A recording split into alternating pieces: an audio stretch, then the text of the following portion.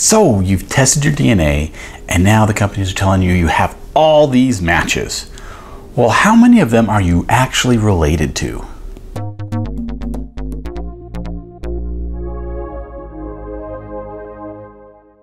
Howdy, I'm Andy Lee with Family History Fanatics, and this is a segment of DNA. Today, we're going to talk about how many cousins you can expect to actually find through DNA testing. Now, this might seem like it could be any number of cousins, hundreds, thousands, even millions, but it's not because of the way that DNA is inherited.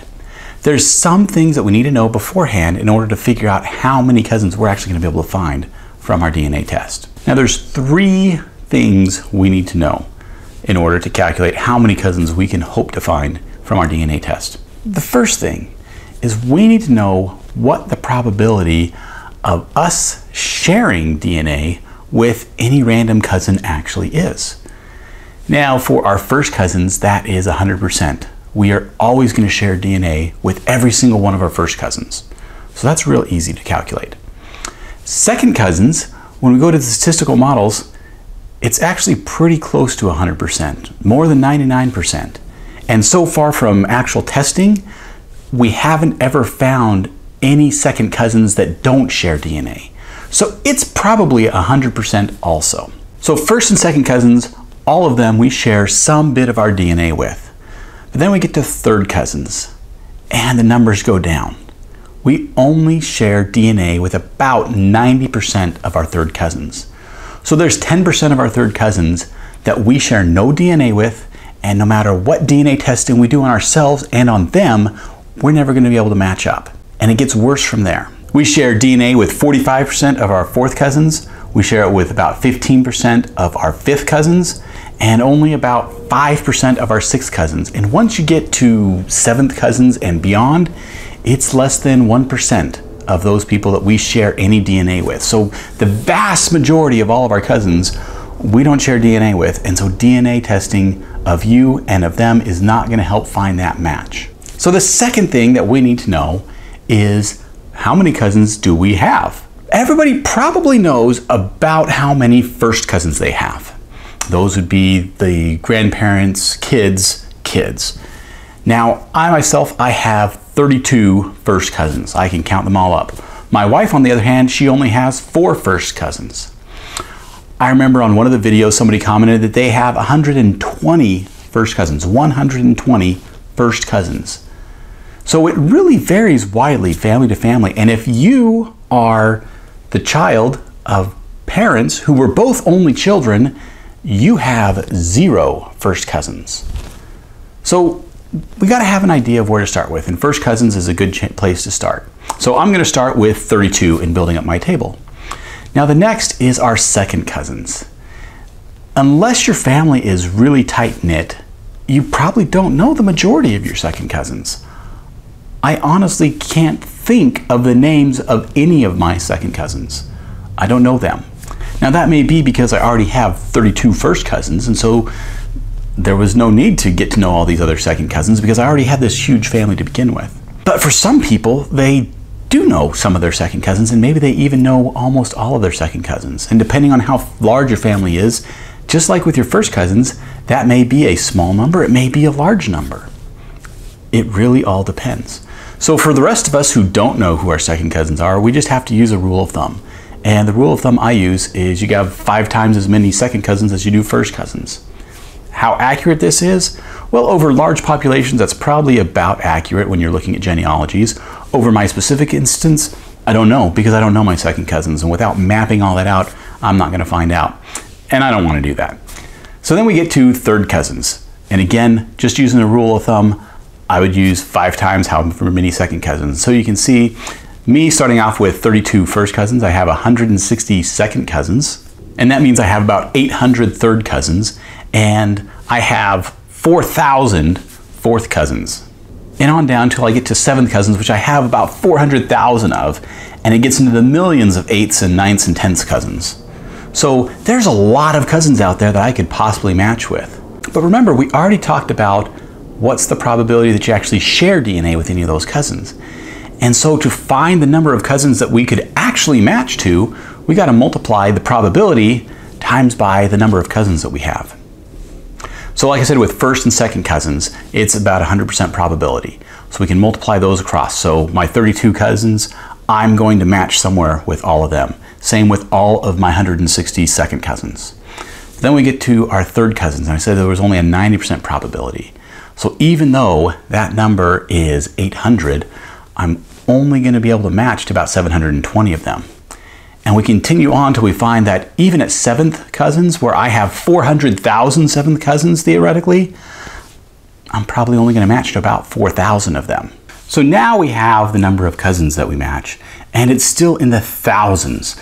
So you would think that by testing with DNA, we'd still be able to find all these second and third and fourth cousins, but you may be looking at your list from Ancestry.com or from 23andMe, and you may be seeing that, hey, the predicted relationship, there's only 1 or 2 second cousins, and there's, you know, a handful of third or fourth cousins, and it's not until you get to the sixth and seventh cousins that you're in the hundreds. So why is this? Why don't we match up with that? Well, it's because of the third variable. We also need to look at who's actually had their DNA tested. Because DNA is a record that you hold inside of you, until you test, you haven't actually created that record into a database that can match with anybody else. So while we may have thousands of cousins that we potentially can match to, we're only going to match those that have actually tested. And then again, we're only going to match a fraction of those. So how many people have tested? Now in the two major databases, 23andMe and Ancestry.com, right now there's about 7 million samples. Now some of these are the same people, some of them are not from the United States, but that's a good starting point. I'm actually going to round up to 9 million to make the math really easy, and so that I don't have to redo this video with new numbers in 6 months when it gets to 9 million. With 9 million people, that's about 3% of the population of the United States that has changed. So I now have to take the cousins that I could potentially match with, and I need to multiply that by 3% to see who's actually tested that I'm going to match with. And as we fill in the numbers, you can see for my first cousins, even though I have 32 first cousins, which may seem like a lot, I'm probably only going to match with one person. And in actuality, none of my first cousins have tested at all. So I match with 0 of them. With my second cousins, I had potentially 160 that I could match with. Because I got to multiply by 3%, I'm probably only going to match 5 of them. 5, that's it. And from all of my DNA testing that I've done so far and checking with matches and trying to build trees, I have found 1 second cousin in all of that. So 1 out of those possible 5. So most likely my second cousins aren't into DNA testing near as much, or I don't really have 160 second cousins. Maybe I have a lot less. When we get to third cousins and fourth cousins, the numbers are starting to go up a little bit, but certainly not near as much because it's just 3% of those totals. And you can see by the time you get to sixth cousins, 3% is only 120 of them, even though you had tens of thousands, and with seventh cousins you had 400,000, and it's still only about 120 of them that you're going to be able to match with. So all told, if you add those numbers up, your first through your seventh cousins, it's only going to be about 400, maybe 450 people that you're potentially related to. And if you don't have that many first cousins, or if you know you don't have that many second cousins, that number is going to be even less. So why is it then that Ancestry and 23andMe and even Family Tree DNA, when you look at your matches, you may have 1,000 or 1,500 or 2,000 or 2,500 matches? Well, it really has to do with the randomness of DNA. All these numbers and trying to calculate how many potential matches you could have are based off of some theoretical numbers. We've already said that we don't know how many second cousins we have, and so we're taking an estimate of that. But the amount of DNA that gets passed down to different generations individually is pretty random. We know from a group standpoint it's 50%. It averages out to 50%. But from on an individual standpoint, it's different.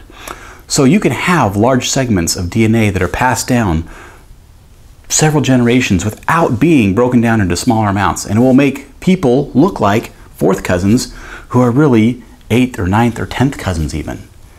And so that's why when you're looking at a lot of these databases, they're showing thousands of people that you potentially match, even though from the numbers we've just shown, it's probably only about 400 in the 7th generation time frame. And that's because most of these people are actually related to you probably much farther back than 7 generations. Even if the amount of DNA they have says that they're within that 7 generations, most of them are outside that 7 generations. And unless you have an extensive family tree on both of your sides, you're probably not going to find out how the two of you match up. I hope this video was helpful in helping you know how many people you're actually going to match. Don't get discouraged, because as more people test, you're going to be able to find more matches. And you'll have that experience of having matched with other people to be able to help others as they test and they get to be part of this genetic genealogy. If you like this video, be sure to give it a thumbs up so that it can reach more viewers. Don't forget to subscribe so that you won't miss another episode of Family History Fanatics.